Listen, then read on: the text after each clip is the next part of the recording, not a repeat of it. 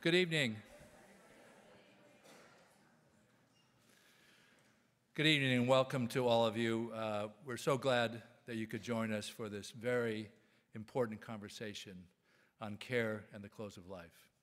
I'm Ed Healton, and I'm the Executive Vice President for Health Sciences at Georgetown University Medical Center. As I think you know, this is the sixth in the Conversations in Bioethics series held annually to engage faculty, staff, and students in the metropolitan DC area and across different disciplines to examine crucial bioethics issues. The Kennedy Institute of Ethics has been at the forefront of discussing critical biomedical issues for over 4 decades since its founding in 1971. The topic of care and the close of life has engaged many disciplines, as it should: physicians, nurses, philosophers, theologians, sociologists, psychologists, artists, and poets. It's a long list, but all engaged, and of course all of us in our own personal journeys with family and friends. Reflecting on and discussing issues like this are a natural fit for Georgetown. And the conversation, of course, benefits from Georgetown's strengths, especially our focus on care of the whole person, body, mind, and spirit. Our moderator for this evening's program is Dr. Daniel Solmesi. Dan is someone for whom both theoretical and empirical explorations of ethical issues at the end of life have been central to his career as a physician and a philosopher-ethicist. He was trained and educated in medicine at Cornell and Johns Hopkins, and in philosophy and ethics, of course, here at Georgetown. He serves as acting director of the Kennedy Institute of Ethics and also holds a joint appointment at the Pellegrino Center for Clinical Bioethics at the Medical Center. Dr. Solmesi is the inaugural Andre Helligers Professor of Biomedical Ethics, with co-appointments in the departments of philosophy and medicine at Georgetown. Dan also continues to see patients and supervise the care delivered by our residents and students in the Department of Internal Medicine. I'm not sure how much time he has for anything else, but he's a very busy gentleman. His empirical studies have explored topics such as decision-making by surrogates on behalf of patients who are nearing death. His theoretical interests include the rule of double effect and the distinction between killing and allowing to die. He also has focused on the spiritual dimensions of the practice of medicine. Dan was also tapped by President Obama to serve on the Presidential Commission for the Study of Bioethical Issues from 2010 to 2017. Just on a personal note, I had the great pleasure of helping to lead the happily successful effort to bring Dan back to Georgetown a few years ago. And we spent quite a bit of time together establishing the multifaceted cross-campus faculty, clinical, and now leadership roles that I just described. Dan is really our poster child for our efforts at the university to bring important cross-disciplinary programs together, which is very much one of our long-term goals.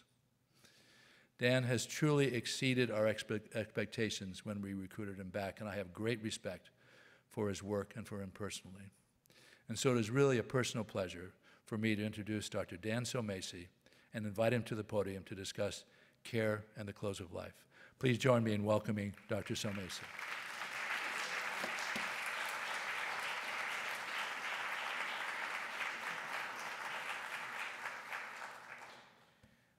Thank you, Ed, for that very gracious introduction. Welcome to all of you, to Georgetown's historic Gaston Hall, and to the Kennedy Institute of Ethics program on care at the close of life. We're really glad you're all here. We also have some folks who are joining us via a live stream link, so we want to welcome them as well. Should any of you wish to follow the live stream or the live captioning, either from Gaston Hall or from some other location, you can go to the Kennedy Institute's website at conversationsinbioethics.org, and you will find the necessary links there.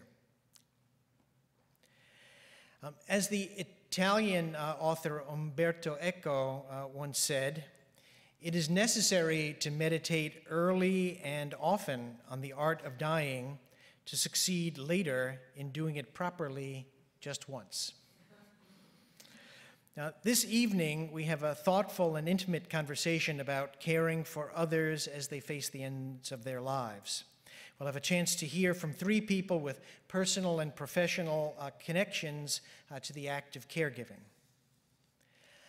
The first of our speakers is John Duberstein, a lawyer who's had a very busy career as Assistant Federal Public Defender for the Middle District of North Carolina, and is the father of two young boys. His late wife, Nina Riggs, was a poet and the author of the New York Times bestselling book, The Bright Hour, a memoir of living and dying. And if any of you have not read it, I recommend it to you. It's a terrific volume. It was published shortly after her death at the age of 39 in late February 2017 from aggressive breast cancer, with an epilogue written by John. Since her death, John has taken on the role of sharing her wisdom and sharing his own experiences in caring for her with a wide audience through a blog, through speaking engagements, and other media.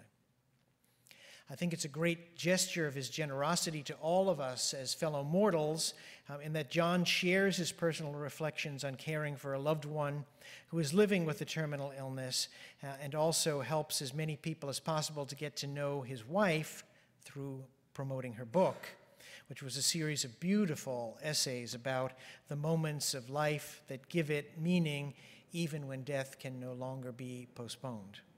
Please join me in welcoming John Duberstein.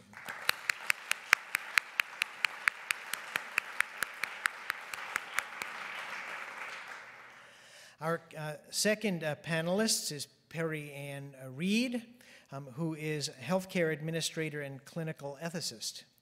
Currently, she's the executive director of the Wake Med Children's Hospital in Raleigh, North Carolina. At Wake Med and in her previous position at Texas Children's Hospital in Houston, Texas, where she was director of ethics and palliative care, Perry Ann has extensive experience dealing with ethical issues for families and patients when the patient is a child who is facing advanced or terminal illness. At Texas Children's, she led the clinical ethics consult team in tandem with physician ethicists across this 900-bed hospital, integrating concerns for the clinical, psychosocial, cultural, spiritual, and institutional aspects of decision-making to focus on the best interests of pediatric patients. In addition, Perry Ann was the caregiver and medical decision-maker for her parents as they faced their final illnesses, one from a long-term chronic illness and the other in a sudden traumatic event. Perry Ann has an MBA from the University of Texas, an MS in Bioethics from Columbia University, and a postmaster's certificate in palliative care from Fordham University. Pretty well qualified. Please join me in welcoming Perry Ann Reed to our conversation.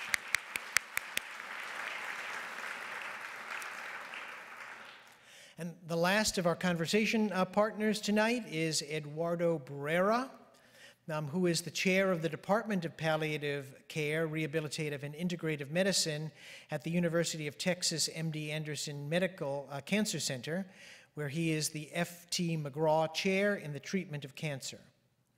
Eduardo has been a leader in the development of the field of palliative care, a field that seeks to, quote, improve the quality of life of patients and families facing problems associated with life-threatening illness through the prevention and relief of suffering by means of early identification and the impeccable assessment and treatment of pain and other problems, physical, psychosocial, and spiritual, unquote. Far from being something that ought to be sought only at the end of life, palliative care can be effective early in the course of an illness in combination with life-prolonging therapies. Dr. Barrera has focused his career on developing palliative care nationally and internationally. He's done this through clinical care, empirical research, education, and program development. He founded the academic fellowships in palliative care at Edmonton, Alberta, and at MD Anderson. He has also established numerous palliative care programs in Latin America, India, and different areas of Europe. He's written over 1,200 articles and edited more than 30 books and lectures widely. He was trained in medical oncology in Argentina and undertook a research fellowship at the University of Alberta in Edmonton, Canada, where he later directed the clinical and academic programs at the Cross Cancer Institute beginning in 1984, before being recruited to MD Anderson in 1999. Please join me in welcoming Eduardo Bruera.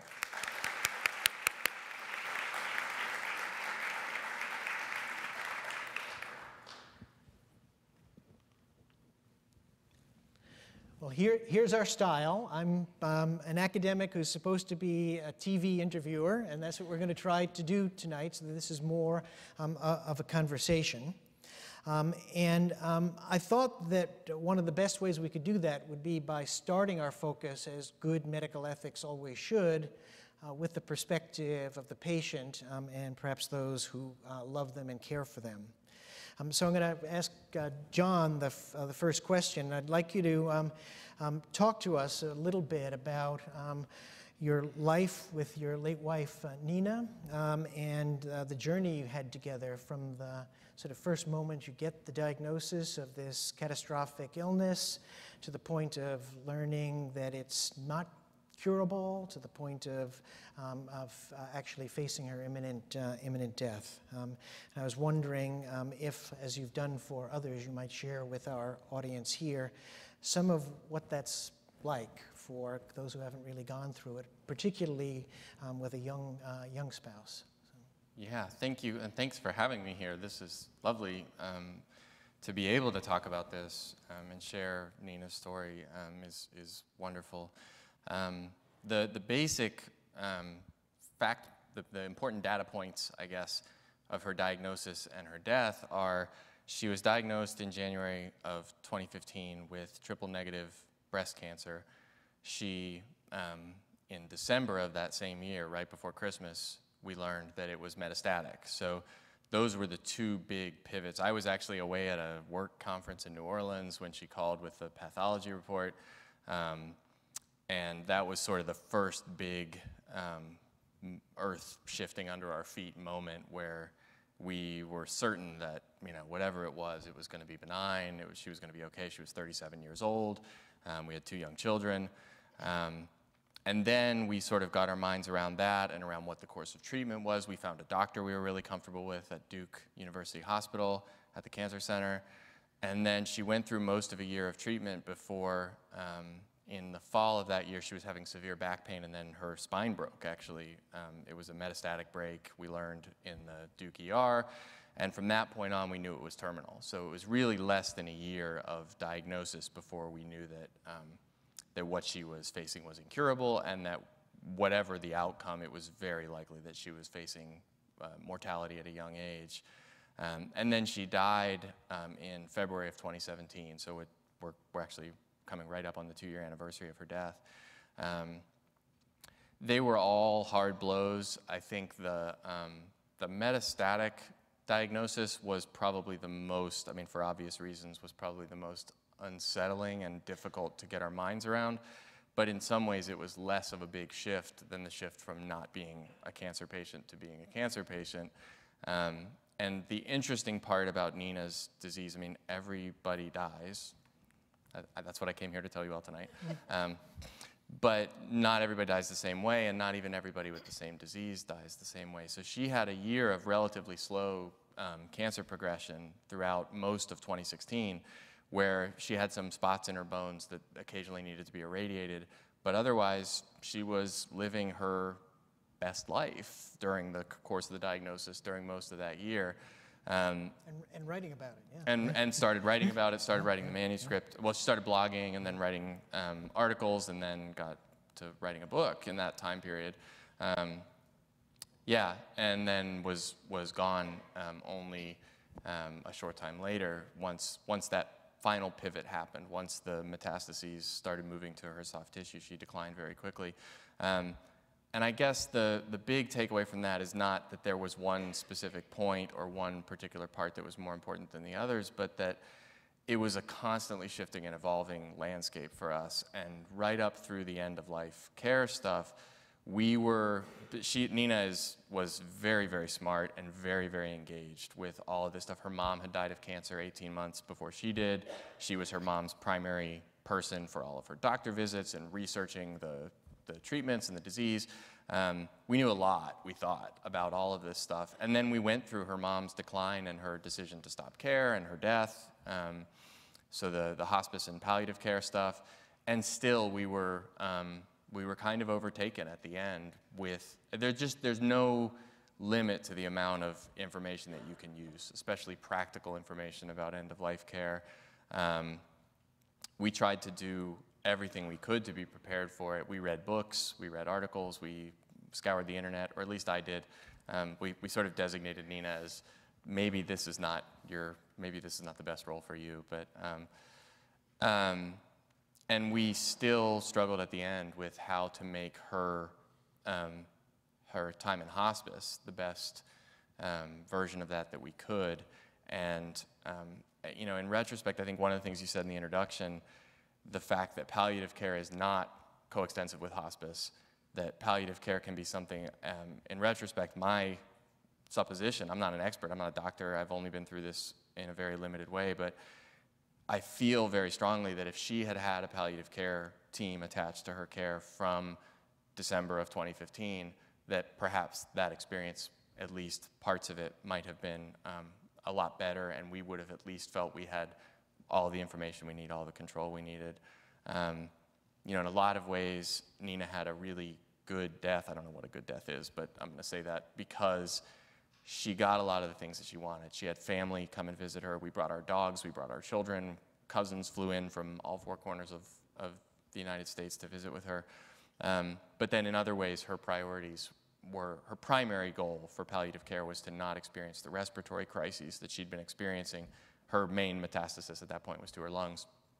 And I don't think we were finally able to achieve that objective, at least not to my side. I don't know if we ever would have been able to achieve it to my satisfaction. I didn't want her to suffer at all, but I think more could have been done and might have been done with a more integrated, more forward-thinking approach to palliative care. And of course, that's Monday morning quarterbacking, and we had great care and great support throughout. But when your time is short and you're facing an unexpected shortening of someone's life, there's so many things to think about and process on the emotional level, on the intellectual level, and then on the practical level, that I don't think you can throw too much at it too early. I think it bears repeating over and over again that people can use as much information about palliative care and about end-of-life care as early as they can get it. Maybe I'll turn to Perry Ann for a second, too.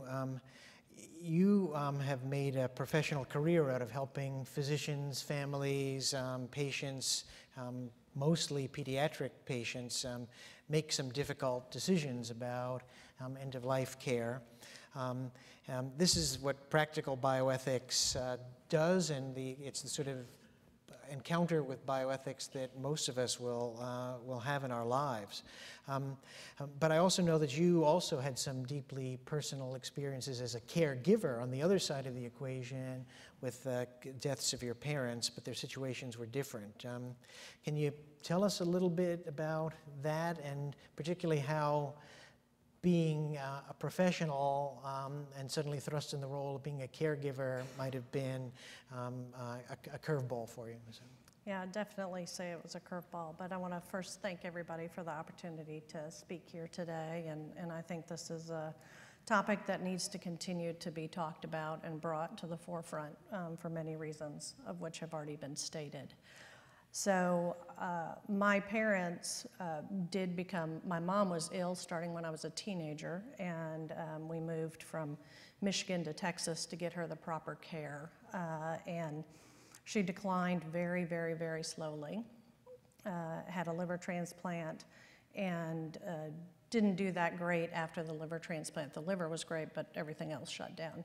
So her journey was very long and arduous, where she was almost completely bedridden, and our family made the decision that we would build out the back of the house, all ADA accessible and outdoor connections to oxygen tanks and remote control this and remote control that. And this is in the 90s before residential building of staying in place was done.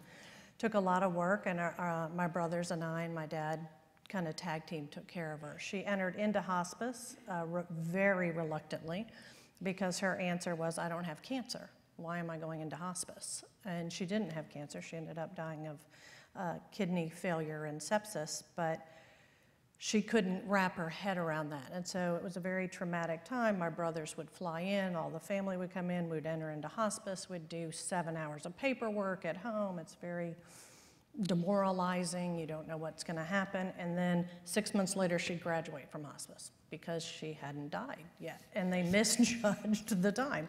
So we would have a graduating from hospice party and then drink champagne and cake. And then like a month later, we would go back into hospice. It'd be another 7 hours of paperwork. We'd do the whole thing again.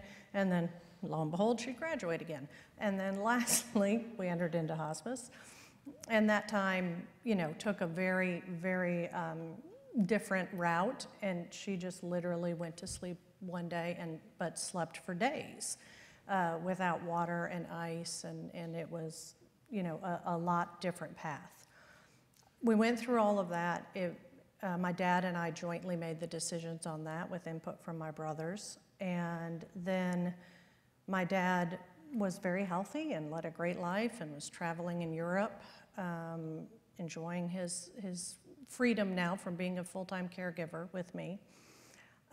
And was hospitalized while he was there and taken to a remote kind of hospital where they misdiagnosed him as saying he had had a stroke because they had such old equipment in the hospital that they saw something on his brain and said it was a stroke.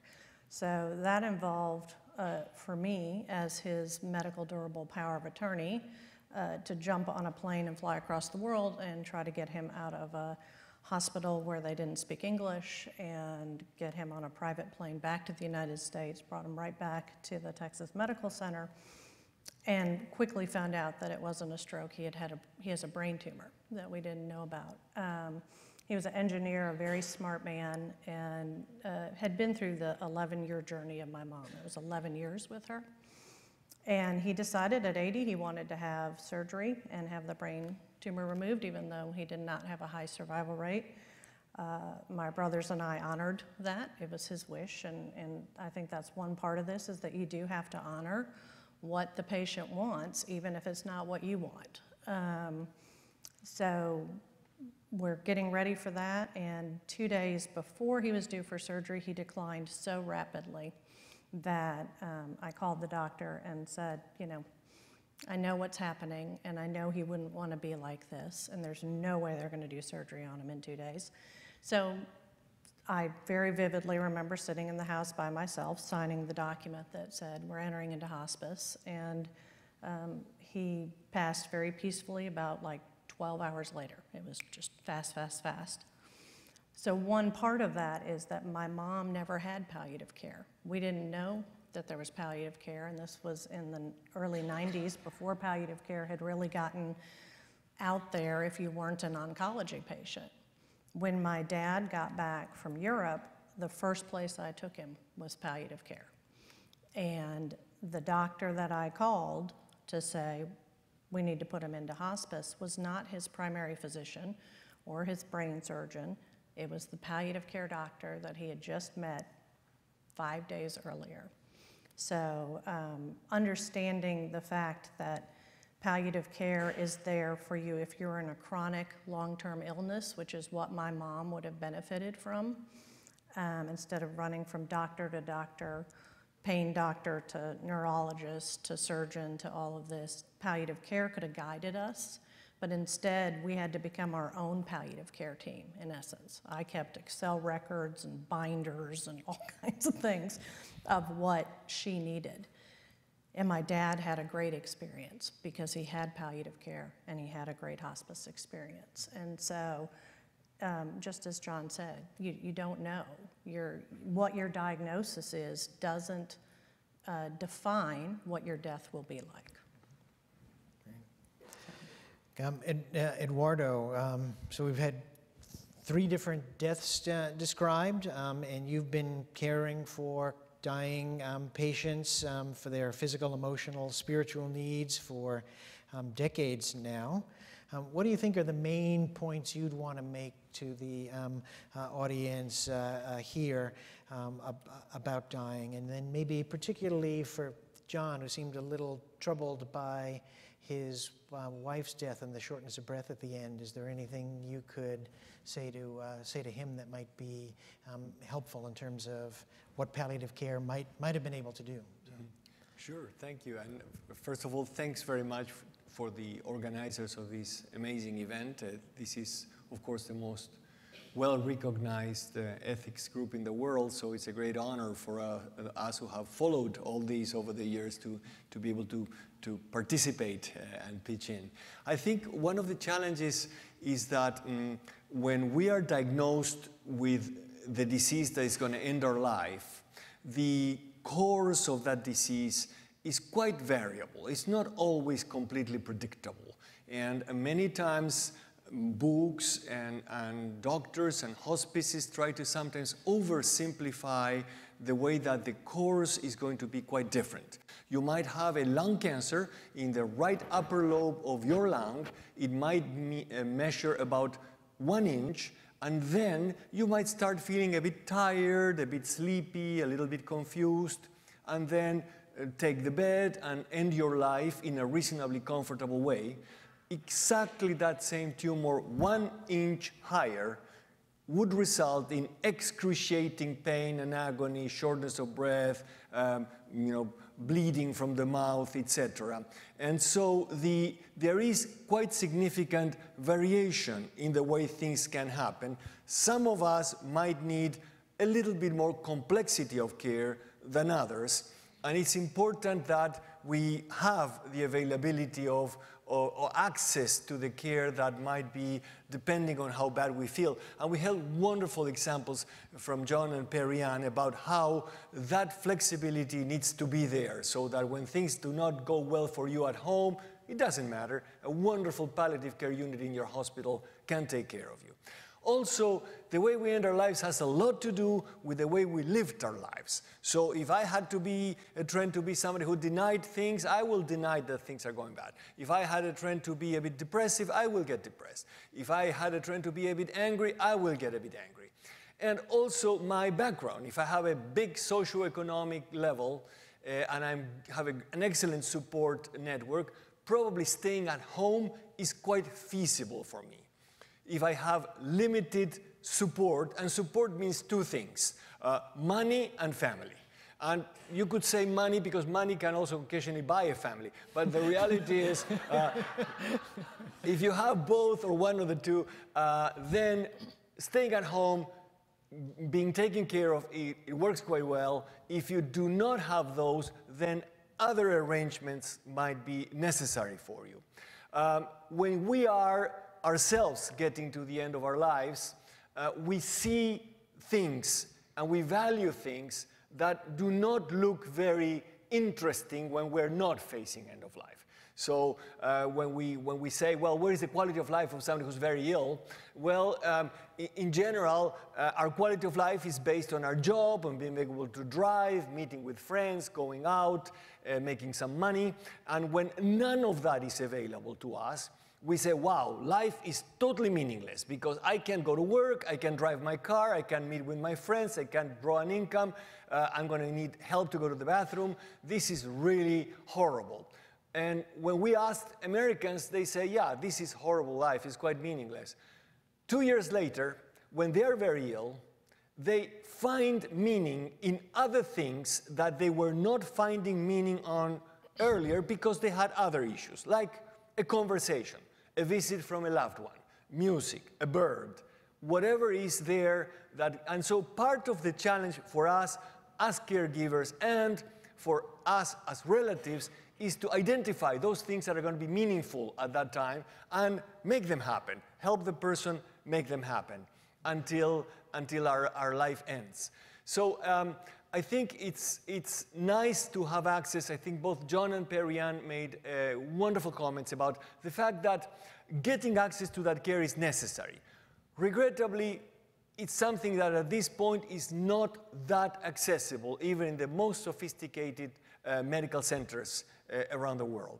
And so as people who are going to get sick and die, it's important that you see who has it, who doesn't have it, and that we all ask our administrators, our bosses, our politicians, if all of us are going to die, and it's never going to be an easy moment. It's always going to be stressful. It's always going to be difficult. So why don't we really have the programs that will address that? Because we might need an orthopedic surgeon, an ophthalmologist, or a dermatologist. And it might vary. 100% of us are going to die. So really thinking about having some planning. And you know, sometimes I tell that to my deans and presidents and so on. And when I tell them we're all going to die, they say yes, but they're powerful. They're not going to die. So now what I'm telling you is you're going to die, and you're going to die soon because you're not that young anymore. And I think it's starting to have some effect in getting some action. But your presence here might help you think about ways you can make those services happen in the future. Can palliative care eliminate all the suffering at the end of life? Clearly not. Suffering is unavoidable when we're getting to the end of life. And you should not believe somebody who tells you, oh no, we can control every single symptom with palliative care and hospice and so on, because that's unreasonable, and that doesn't make sense, right? I mean, I learned that many, many years ago about the way we are suffering very much when I was finding, my wife is sitting there, and there was a cockroach in our bathroom, and I had to make that cockroach disappear because my wife doesn't like cockroaches. And so I had my best soccer t-shirt, and I tried to kill the cockroach, and it was absolutely clear that the cockroach was not interested in dying. It was even playing ill, playing dead, and hiding, and so on, and it was a terrible time for the cockroach. And I realized that evolutionary, in our DNA, dying is not a good idea. And so suffering will occur. The problem is there is a lot of unnecessary suffering. There is a lot of suffering that could be treated very well. John mentioned one source of suffering that requires a bit more sophisticated care. That is people really getting very short of breath. And there are medications we can use now to decrease the swelling around the lung, like corticosteroids. There are medications like opiates that can reduce the message from the lung to the brain. And finally, there are a little bit more sophisticated treatments to make us go to sleep so that we're not that aware of symptoms that might be bothersome that we can use. So in some cases, a little bit more sophistication might be necessary, and although it's not completely impossible to abolish some suffering, a lot can be alleviated. That's terrific. Perry-Ann, I wanted to return, if I could, to your work, particularly your previous job at Texas Children's, where you were directing the Ethics Consult Service. Can you help the audience here understand a bit more about how clinical ethics consults can help people who are struggling with decisions at the end of life, like when it's time to stop life-sustaining treatments or discontinue a ventilator, those kinds of questions? Sure. So clinical ethics consults are readily available in just about every hospital in the country, even rural ones, but they're critically important.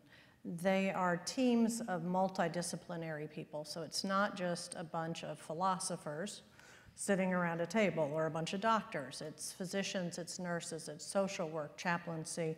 Hopefully you have somebody who has some training in ethics or at least ethical framework thinking. As well. There's anything wrong with philosophy. That's right. No, I know. Got a lot of them in this room. No, no. But you just have to think through that. You don't want all those people making your decision all the time. No offense. So the other part of that is that it's really positive to make sure that you have lay people or community people, somebody who's in your hospital who has suffered something. So like John being on an ethics committee would be very powerful. So those committees get together and discuss, they go through the medical record, they interview all the clinicians, they interview the nursing staff, support services, and they go talk to the family, and then they have meetings with the medical team, and then they have meetings with the family, and then you have a meeting with everybody. So it's a long and arduous process, but you're making very important decisions, and you want to be able to do that using a framework. And so those processes are called upon by either nurses or doctors or families or anybody who's stuck in this position. Sometimes they're controversial, sometimes they have legalities tied to them, but probably the biggest skill that an ethicist can have is facilitation.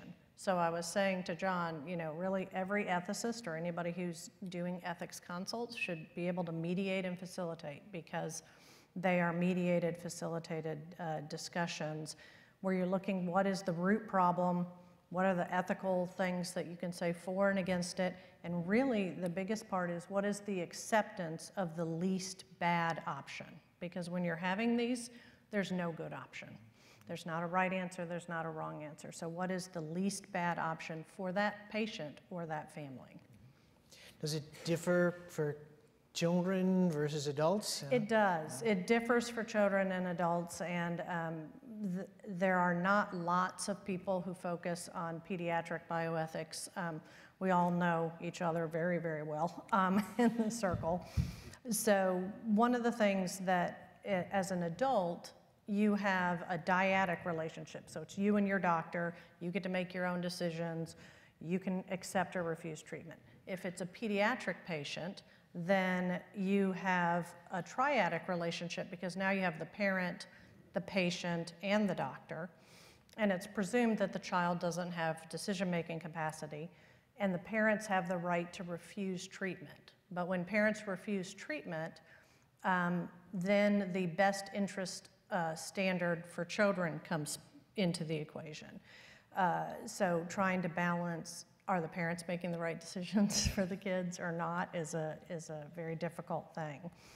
And then you get in, of course, to consent and assent. And so in pediatrics, there's what we call the sevens. 0 to 7, the parents make the decisions with informed permission and try to get the child to be cooperative. But what's fascinating is that there's a lot of best practice and data out there that says between 7 and 14, parents give informed permission, but then you get the assent of the child. So you're empowering the child, if they're developmentally appropriate, to help make their decisions. And you hear the word 14, and at 14, kids who've been very sick or chronically ill or multiple cancers are pretty wise, and we need to be listening to them. And then from 14 to 21, it's informed permission and consent of the patient. But that 7 to 14 is really an interesting time, especially for complex children, kids who have complex illnesses, because they can make more decisions than people realize. Speaking of children, John, I know you've shared a little bit, and your wife in her book shared a little bit about talking to your own children about her illness, and maybe you'd be willing to share with us a little bit about that. I mean, it's got to be a very difficult thing to tell your children that their mom is dying. How does one handle that? Well, in response to Perry Ann's comments, I can safely say that all children are complex, increasingly so as they get older, but even at a young age. One of the things that we did, Nina and I conceived of ourselves as being super forward-thinking. I mean, like I said, we'd been through a terminal cancer experience with her mom, and from that perspective, Nina knew what it felt like to lose a parent. I mean, she was an adult, of course, so it's very different, but we felt very aware of the issues, and we thought we were being very open with the kids, and obviously filtering, not telling them as we would an adult, but certainly told the kids about her diagnosis. One of the funny things that happened that sort of tied our kids really into the diagnosis was my older son and I have birthdays 2 days apart in January, and that week was the week that Nina was diagnosed with cancer, and my older son was diagnosed with type 1 diabetes. In fact, we were on the way to the hospital to take my son for his initial diagnosis. I'm diabetic, I had already sort of diagnosed him, but to take him for his initial treatment. And we stopped by the breast cancer center to get Nina's pathology report, which was in the same building as her doctor's office where we had to go before she could report to the hospital. So it felt like everyone was being diagnosed together. It felt like sort of a family crisis. 50% of us were being diagnosed with chronic disease. And we talked very much with the kids at that point about what it meant to have cancer. And part of the narrative was, we called Nina's mom Grand Jan. That's what the kids call her. Her name was Janet. And I can't say it any other way, so I'm going to wind up saying it anyway, so I'll just explain it, even though none of you need to know that information. We said to the kids, it's not necessarily like Grand Jan's cancer, it's a different kind of cancer. Your mom's younger, it's in a different part of her body, we don't know all the details yet. We gave them all the information we thought we needed to give them.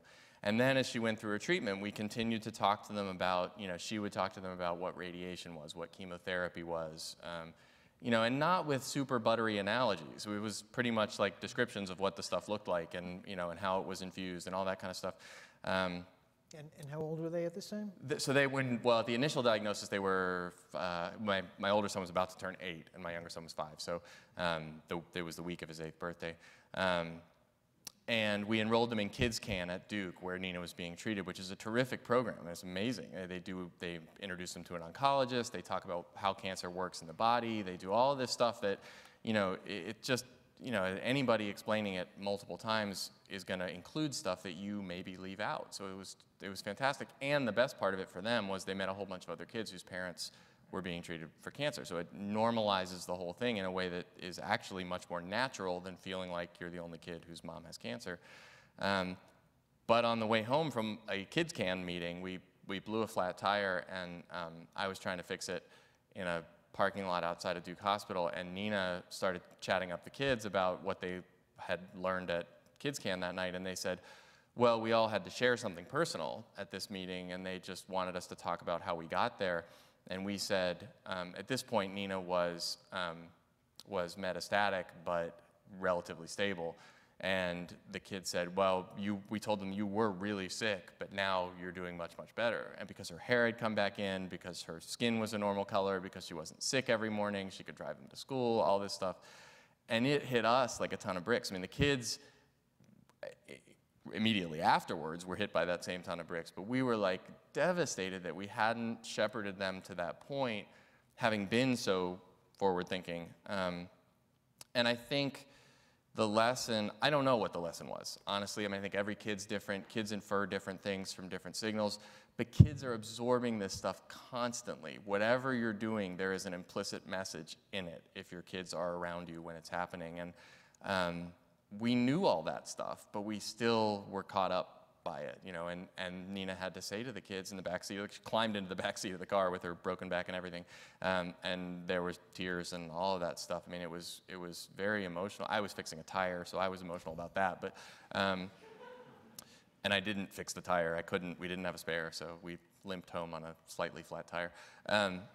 But she said to them, look, no, I have incurable cancer at this point. There's no other treatment. We're going to try everything that we can within reason to fix it, but it's never going away, basically, at this point.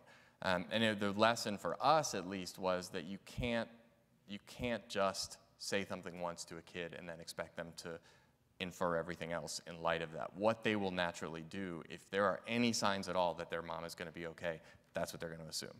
And not that you should go out of your way to stamp out all hope that children have at an early age. I don't believe in that as a parent, although it can serve a purpose. But I do think you have the repetition, being explicit in moments where it matters is really important in talking to kids about this stuff. And then trusting them with difficult information. Trusting kids, you have to learn how to communicate it the right way. You want to give it context, you want to give it meaning. But kids need to know this stuff because their whole universe was built around their mom, and so they were naturally, like anybody would, assuming that things are going to get back to normal when things looked like they got back to normal. And even though we knew all of the stuff and we read all of the books and thought we had our arms around all of the things that we were supposed to do, they drew conclusions from that stuff as much as they did from the things we said to them explicitly. Eduardo, maybe for the benefit of our audience, we've been throwing around a lot of terms and things. It might be helpful to sort of distinguish between hospice and palliative care. We sometimes in medicine presume people know the names of these words, and maybe you could talk to us about that, what the difference is between the two, why did it take us so long to actually recognize that these are specialties in medicine and we ought to be doing this? Absolutely. Wonderful. Well, hospice comes from the UK hospice movement. Of course, you could say that hospice has been there for 1,000 years, but in reality, the modern hospice movement started in the 60s. So it's a movement of the 60s. You could see us as wearing tattoos and nose rings and all those things because it was a fringe movement. It's a movement that started when hospitals were writing off patients because they could not cure their disease. And then they were picked up by this protest movement of hospice that was taking them to homes in the UK, in suburbs of London, and basically they were receiving care that was physical and emotional and spiritual, and all the basis of what we do now started in the 60s as part of the UK hospice movement. The UK hospice movement was based mostly truly associated with people who were facing the end of their lives.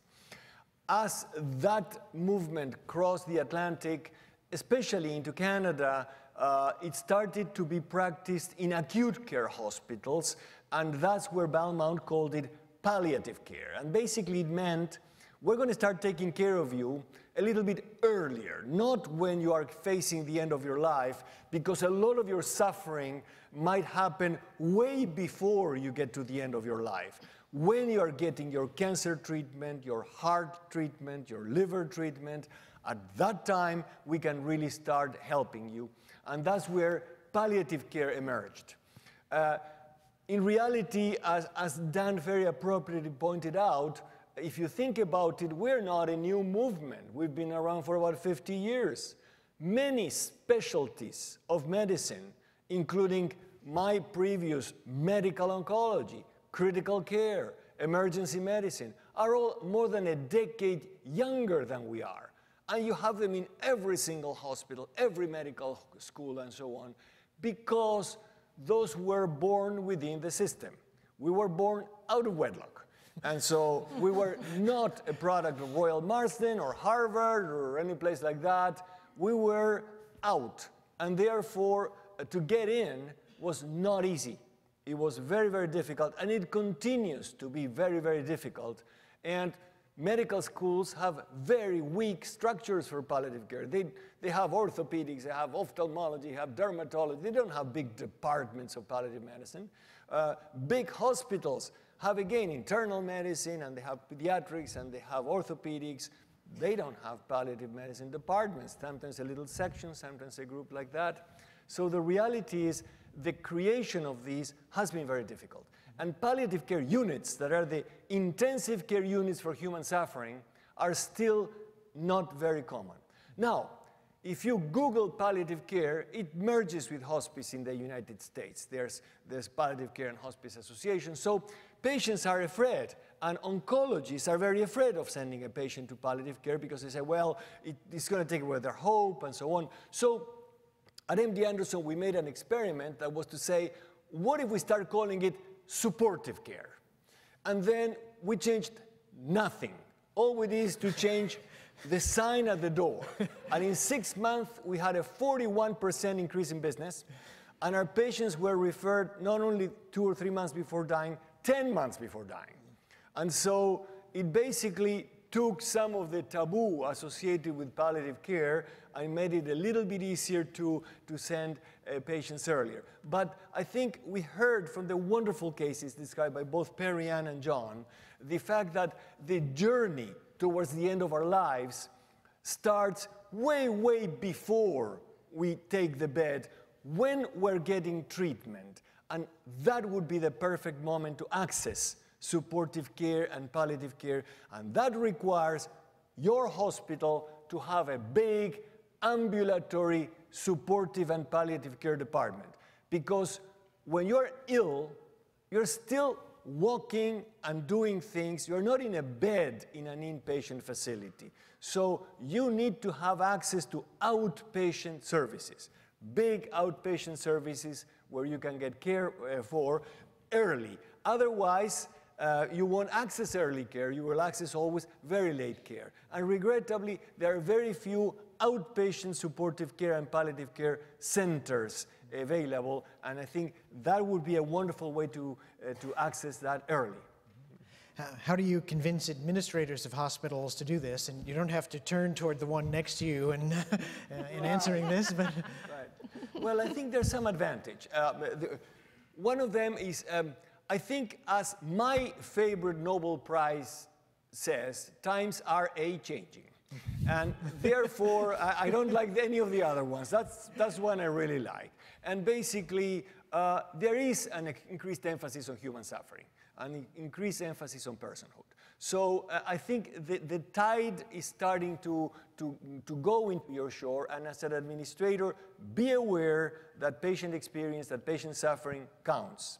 Second, money is running out, and palliative care saves millions of dollars. So, and the reason for that is the patient gets better care and less expensive care. There are very few areas of medicine where you can improve care, getting less chemotherapy, less MRIs, less dialysis, less transplantation, less LVADs, and so on. So some savvy groups have learned that by having palliative care, you don't only spend money, you save millions of dollars. And so what is stopping it?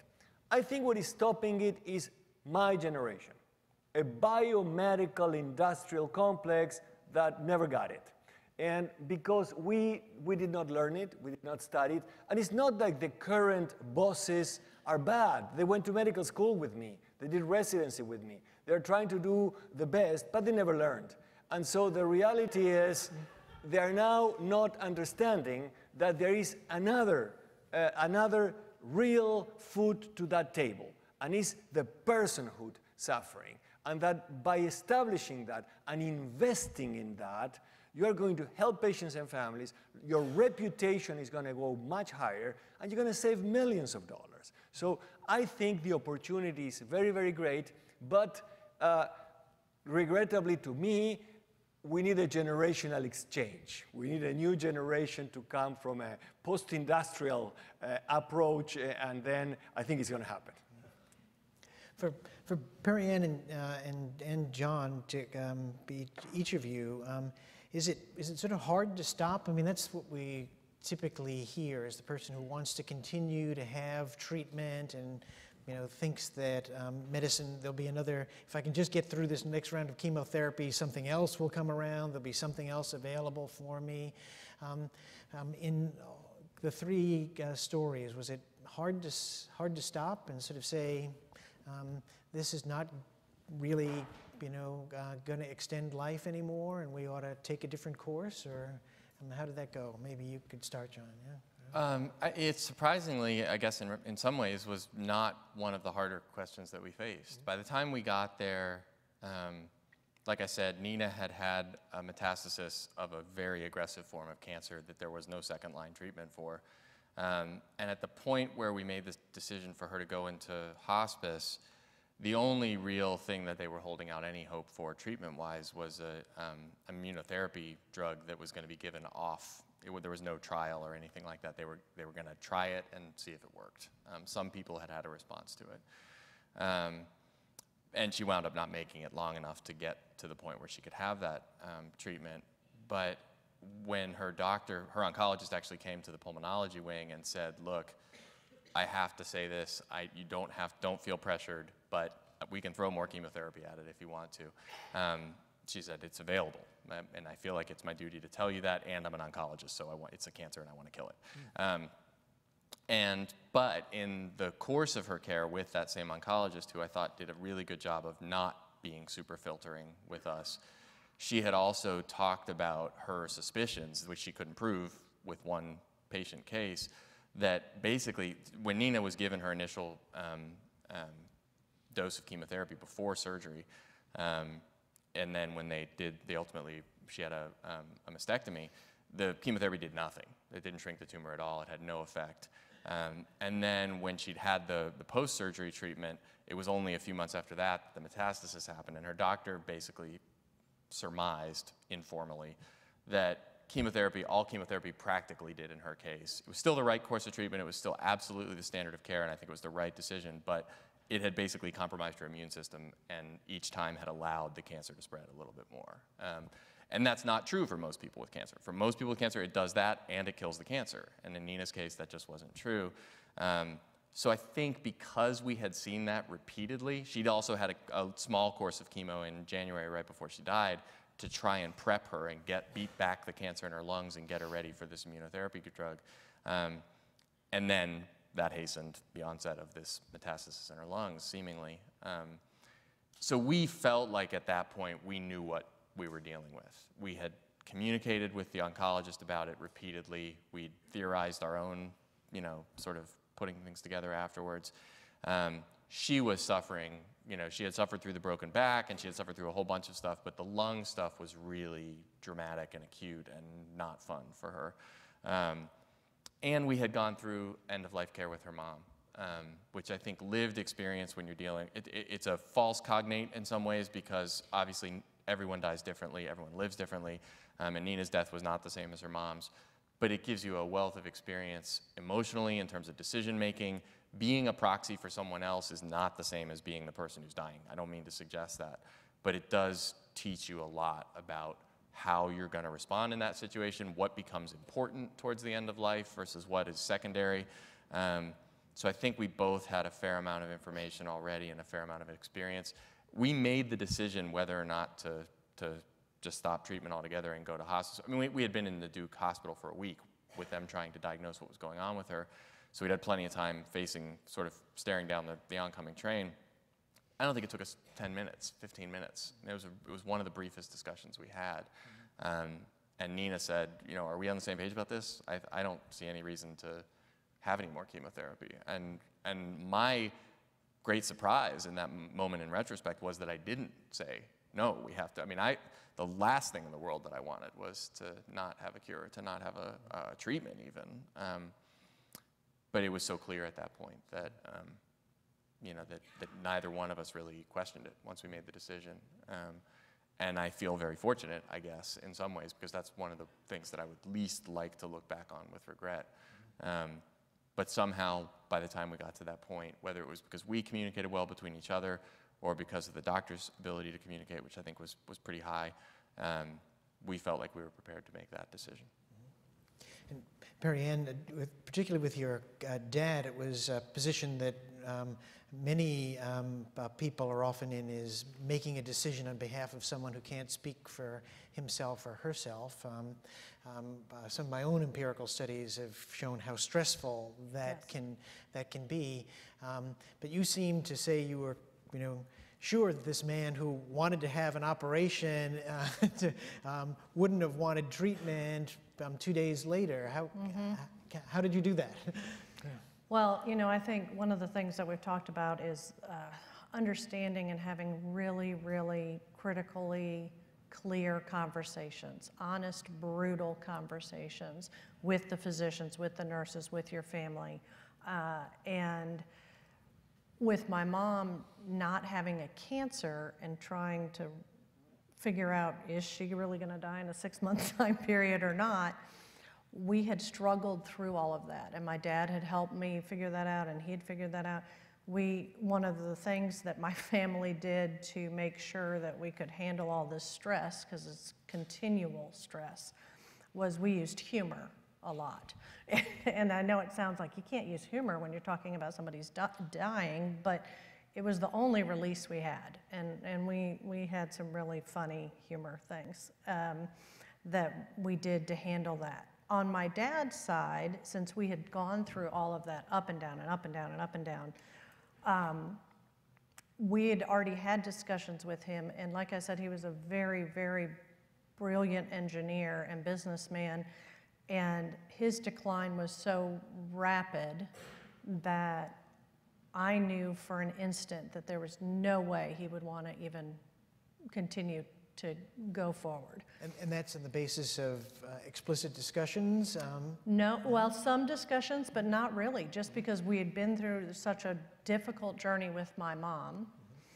And that we knew he had an advance directive and all of that, but he wasn't at the point where he was on a ventilator. He was at home. I mean, when I signed the hospice papers, he was at home, down the hall.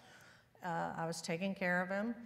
And sure enough, the hospice person came, did my 7 hours of paperwork, which I could do by heart now, and did all that and got the nursing care in, got him some medication, and I think he was ready to go. And so he didn't want to live this way. And so I think he went a lot quicker because I'm convinced he knew that I didn't want to live this way. But when I had to make that decision, it was very hard because I did all the things that I could think of in an ethical analysis. I tried to pull myself out of it and put myself as the ethicist, and that did not work. There were a lot of tears, calls to my brother and my husband and my kids who were very, very close to him, and just I tried, but it must be like a physician trying to make their own decisions. I did the best framework I could. I wrote pro-con lists. I put everything in the right buckets. I did the whole thing. But in the end, it was my gut, and it was, I hope this is right. Now, there are days I still wonder. Did I sign that too quick? Should I given him another week or two to see? And those things, every decision when you're dealing with end of life, you will have things that haunt you. We were talking about that earlier. And that's probably one decision that haunts me is, did I give him enough time? What if I give him another week? What if I give him another 2 days? What would have happened? And so those who are left behind need to remember that you do the best you can with the information that you have, and you take the critical, hard details and put those in your own personal decision-making framework and what you and your family need. But having these conversations in advance, you can't predict everything. So people say, oh, well, I did my advance directive. Well, okay, great, except for your advance directive is 5 check boxes, and 90% of the time, the things don't line up. And so you think, well, I don't want to be kept on a ventilator. Okay, well, do you want to not be kept on a ventilator for 20 minutes? Do you not want to be ventilated at all? Do you want to be on a ventilator for 2 weeks and then you give up? I mean, that doesn't really say anything. They're good documents legally, and they're good documents for conversations, but in my experience, they don't answer every question. You just have to do the best. And Eduardo, one thing I just wanted to come back to you on, and we have a couple of minutes left here, is you've mentioned a number of times talking about spiritual care as part of palliative care. I mean, is that something doctors should be doing, do you think? Treating patients' spiritual needs? And then if you multiply that, spiritual and religious concerns are often also mixed in with cultural differences. I mean, how does palliative care accomplish that, and is it really right to be doing it? Oh, absolutely. I think that's when we were discussing the fact that at this point you might be not feeling particularly spiritual or religious because you got exams to take and you got job issues and mortgages and those things, and that's fair. That's the way it is. But when you get really ill, spirituality happens to be a very, very important dimension in your life, and it helps you cope. And we usually say in palliative care there's 3 things that are going to make your life at the end of life much easier.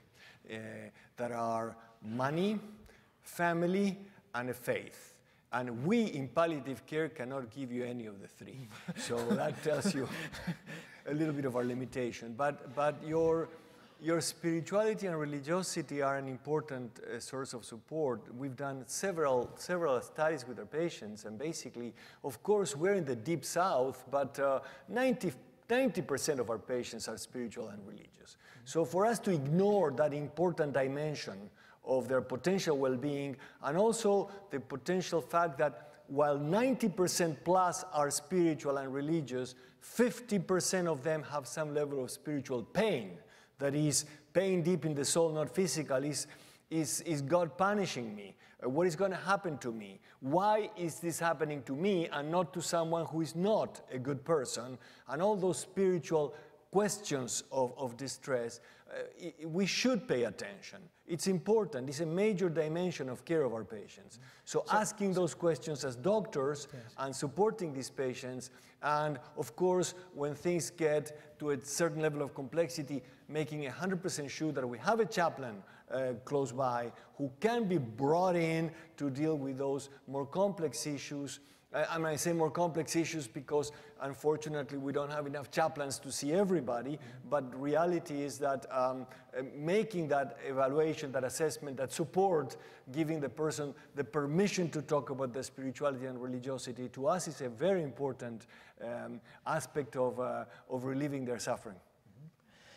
But maybe I'll turn it back to John a little on that. I mean, I take it that neither you nor Nina are religious persons, but yet when you read, her book, the quotes from Emerson, Montaigne, the color orange, there seems to be a sort of spiritual sense to that. Is that something you'd agree was there? Was it a philosophical approach? Was she someone who was always turning to those sorts of sources? Did she find them only at the end of life? Tell us more about whether what she went through in this sort of transcendent sense fits a label of spirituality, or was it something different than that? It's interesting. I mean, the color orange reference, which is sort of a leitmotif in her book, really comes from her mom, who was more, I hate to label either one of them really, but I think her mom was more spiritual. She was more spiritually questing, more overtly spiritual in her quest to find meaning throughout her life, not just at the end of life. Nina, I think, kind of lamented and mourned in a way the lack of a spiritual connection to guide her. She didn't have that thread necessarily, but I think she found it in a different way. I think she would, I don't know what Nina would say. That's probably a stupid thing for me to say, but my apprehension of it is, I'm a lawyer. I'm going to caveat heavily. I feel like she's probably going to get angry with me even though she's dead. My take on it is that what was important to her was always, before she was diagnosed, before she was ever a patient, was meaningful existence. And I think that's what, I mean, so Emerson, Ralph Waldo Emerson is her great-great-great-grandfather. So she had a connection to that and to the New England sort of transcendental ethic. And she read Emerson and appreciated his work and his essays before she was diagnosed with a terminal disease. But I think actually Montaigne was actually more of her muse on meaning in terms of how to actually approach death and dying, or mortality, or the fact that we are all going to die. I know I already said that, but I'm going to repeat it. And then Emerson was a little bit more the transcendental part of it.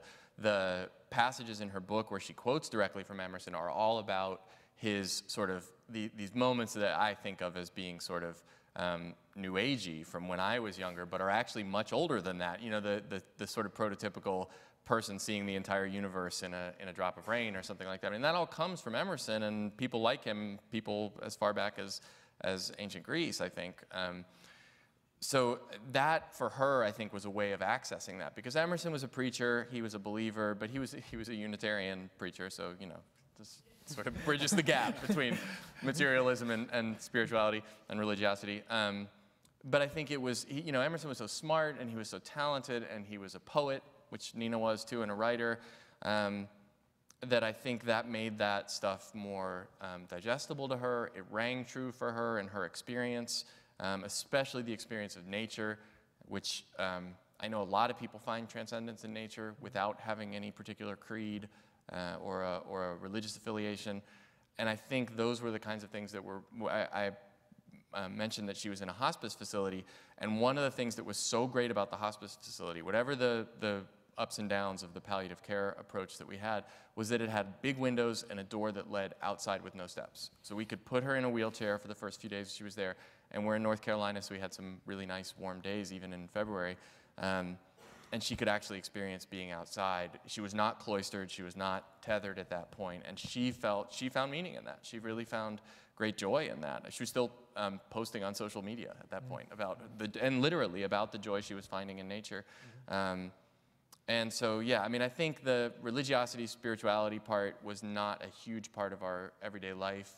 But absolutely, I mean, if you look at those things as a way to find meaning in your day-to-day or in the greater sum of your life's work, then that's absolutely what she was reaching for in those moments and throughout her life. I mean, that's what I think art was to her, that's what writing was to her, that's what being a mom was to her. She was always trying to create some sense of, particularly for the kids, but also for me and for us in general, a sense of, she called it magic. But I think of it as being just like something that's more than just the sum of its parts, or more than just the to-do list, or more than just the, do you have a job, can you pay the bills kind of stuff, where she wanted things to feel special, elevated, and memorable, things that the kids and us could hold as our own, take ownership of in that way. And I think that's where the book came from. She was diagnosed as terminal. She published her essay in the New York Times in September of 2016. Her manuscript was handed in January of 2017. And she'd been writing before that, blogging and writing essays before that, but the bulk of her work was written in the last 4 months she was alive, and was alive for another month after she handed in the manuscript. So it was that important to her. I don't think it was just about writing a book. I think it was about finding meaning, bringing a whole bunch of things together. And the metaphor is really obvious, but I'm not a writer, so I can get away with it. But just, that she was able to synthesize all of those things. Her mom's death, Freddie, our son's diagnosis with diabetes, her terminal cancer, being a young parent saying goodbye to kids, wondering what all of that meant, and being able to put that literally into a package before she died. I think that was sort of her liturgy, her way of defining the contours of meaning and what was important to her at that point in her life. Wow. Well, I'd like to thank the three of you for a wonderful, interesting, provocative, really, in many ways heartfelt conversation. Obviously, an hour doesn't do justice to the topics we're dealing with, but I did want to make sure we give some time to the audience to ask some questions. So if you do have any out there, it's going to be hard for me with the lights to see. I'll have to look this way. Please don't speak until the mic has been brought to you. There's somebody I already see in the back there, so there are people with microphones to bring to you. Please try to keep your questions or comments brief so that we can hear from a number of people. Please. Hello. So there's a few of us that are here as students from the School of Medicine, and I think as future doctors, we are we came tonight because we're interested in thinking about ways that we can incorporate end-of-life care issues into our eventual future practice, trying to get a handle on what that might be like. So what advice might you guys have for different kinds of doctors going into different specialties as far as how we can help lead our healthcare networks to be more forward-thinking on end-of-life care issues? Thanks. Well, that's a wonderful question, and I'm glad that you're here. And basically, I would say this. You're going to be facing suffering for the rest of your life. And it's not that you're going to be inflicting suffering, you're going to be relieving suffering, but that's going to be part of your daily work. So, investing in your education on the relief of physical, emotional, spiritual, family suffering is very wise, and you may have to do a little bit of research of where to get that, because it's not so formally in the curriculum of most medical schools, and you're not going to find a big academic department of palliative medicine, unfortunately, in most medical schools, and you're not going to have a big palliative care unit easily in most teaching hospitals. And so therefore, doing some research but investing on that is very wise, no matter what the final specialty you choose. So that would be one important thing to take home with you, because one of the problems is when you do not understand very well how much you can do for a patient, but also the limitations, burnout is a distinct possibility. That you become nihilistic about what you can achieve, or that you become excessively ambitious in your willingness to relieve what cannot be relieved. So understanding those limits and being guided appropriately by a nice clinical mentor is a very wise investment of your time. I also believe that the world is changing, and basically a lot of the specialties that are going to be killed by artificial intelligence do not include palliative care. And so for you all to think about what the future is, right now there's no doubt the biomedical industrial complex dominates, but artificial intelligence is going to do a lot of harm there, and human contact, personhood contact, is going to be very hot. So I think about the possibility of taking advantage of becoming part of the new generation of palliative medicine specialists. Great, great ad. Now up front here, please, yes. Hi, my question is for Perry Ann. There's a book, Death Be Not Proud, by John Gunther, the death of his 17-year-old son. And when you said that we have to listen to 14-year-olds, when they claim what they want as far as treatment, what do we do? I mean, how do we follow through on that? So I think that one of the hardest parts is that time frame, because 14, 17, these are young brains, they're making poor decisions probably all the time. So can they really make a decision about life and death? Do they understand death is really death, like, we're not going to come back from it? So that's when a clinical ethics consult can really come in handy, because you can get social workers to talk to and child life specialists to talk to the adolescent by themselves. The parents need to have counseling or talking to people. It's a very long and arduous process.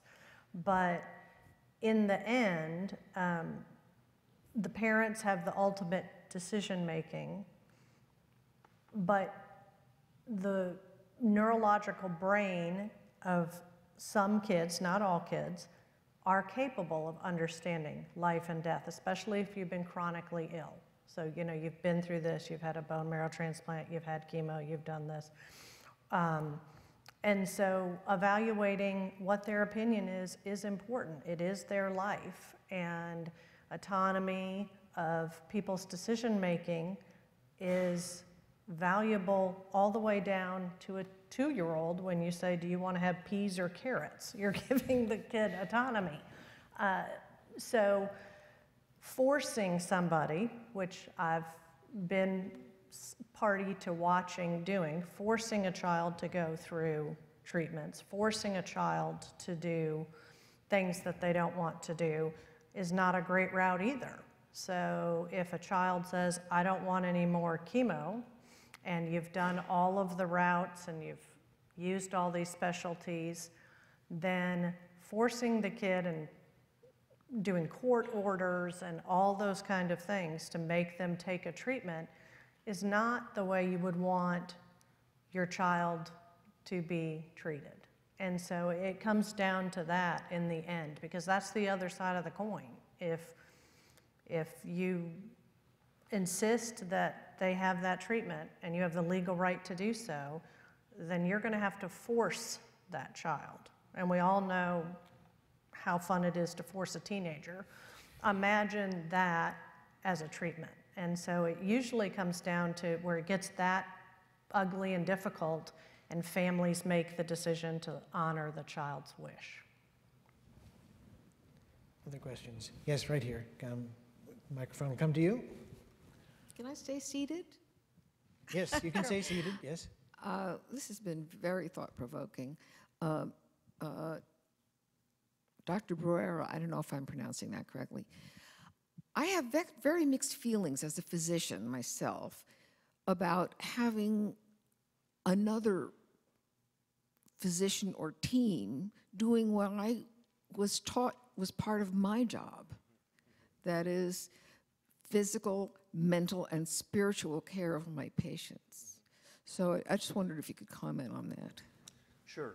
Well, medicine is a team sport and has become a team sport. And I think it's very important that we take advantage of the fact that there's new knowledge on this. There's knowledge about the complexity of suffering. We know how to assess suffering and manage suffering much better than 25 or 30 years ago.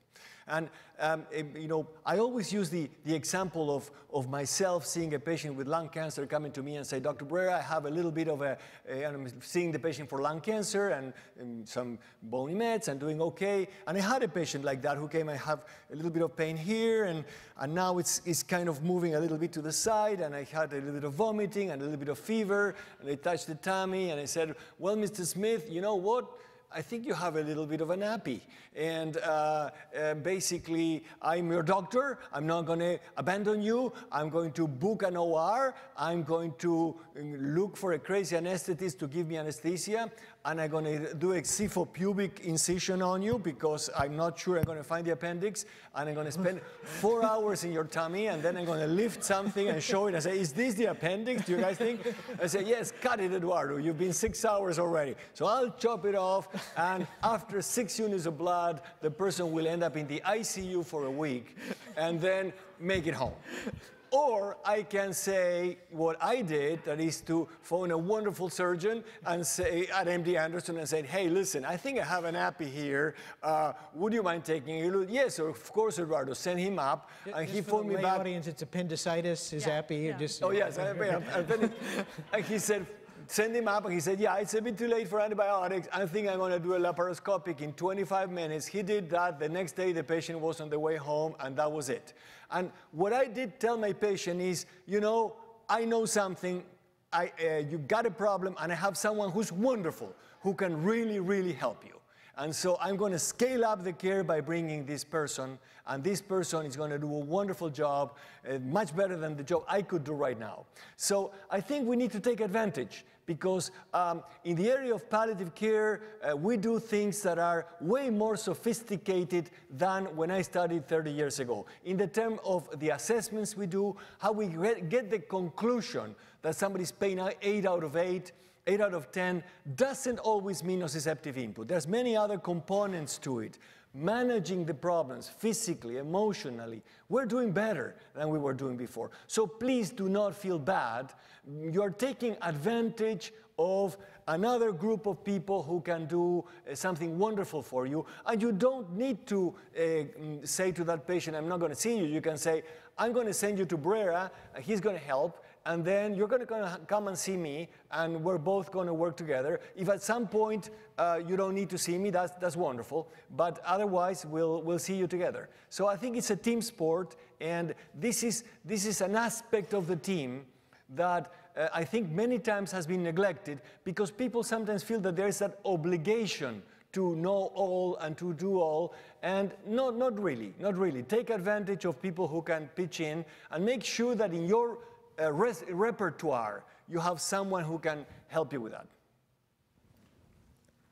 Others, yes. Fran, yes. Please, Fran.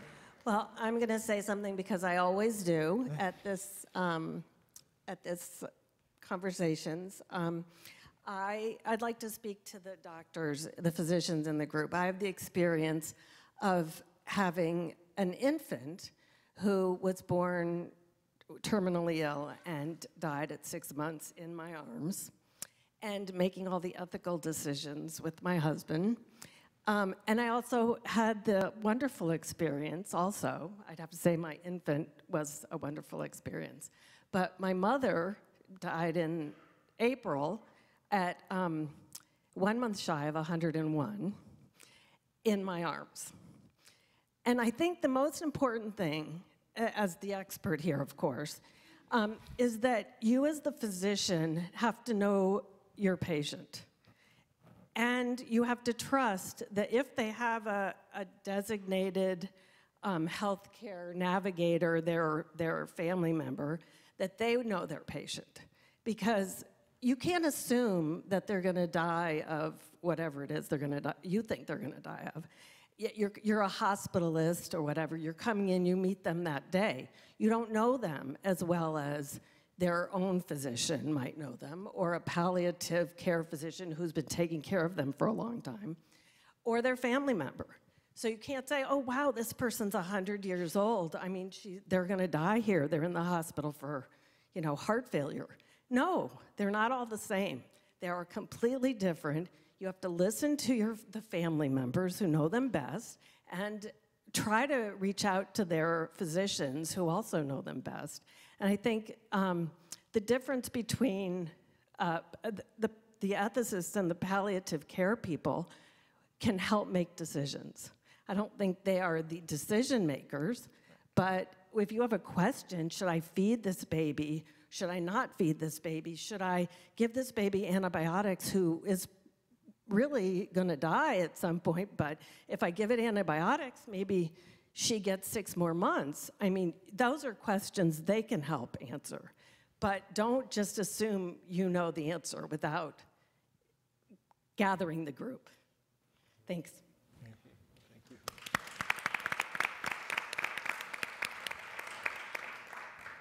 Thank you. Sounds like sound ethical advice, but any reactions or amplifications or? I think Fran said it very well, as someone who's had experience on both ends of the spectrum. And it is a team sport, family included. Well, I'm getting the high. Is there one more question we'll take? Okay, maybe the woman in the back there. The one more row back. Yes, the long hair. There. No, you're passing her. She's in front of you. Right here. There you go. Good. I'm sorry. It's hard for me to see with the bright lights. So. That's okay. Please. So, you were saying palliative care has come a long way since its conception. And besides the need for hospitals and medical schools to expand the department, what do you think are the biggest things that need to be improved in palliative care?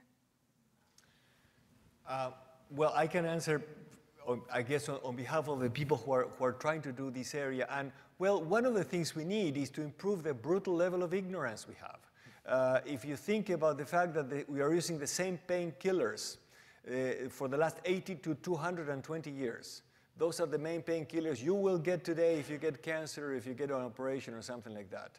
And that we're still not sure if water helps. We're still not sure if oxygen helps. We're still not sure if food helps.